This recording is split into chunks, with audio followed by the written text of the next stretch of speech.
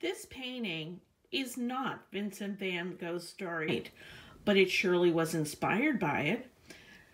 Van Gogh's Starry Night has become such a famous painting that it is often used by other artists or used for other things because it is so famous. We call something that famous iconic. In fact, even my phone case here is done in Starry Night, and it is a popular painting and people love it and use it for all kinds of things. What I'd like you to do in your artwork is to draw a picture in which you use the Starry Night background as your background for your sky. You can see Starry Night has got a crescent moon in the corner, and it's got 1, 2, 3, 4, 5, 6, 7, 8. I think it has 8, 9, 10 stars in it.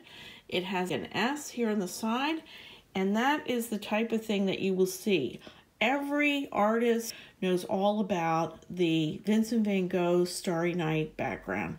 I'm going to show you some pictures of other artists who have used the Starry Night background. So just take a regular piece of white paper and draw a picture. It can be any theme, any subject, and include the Starry Night image as the background for your painting.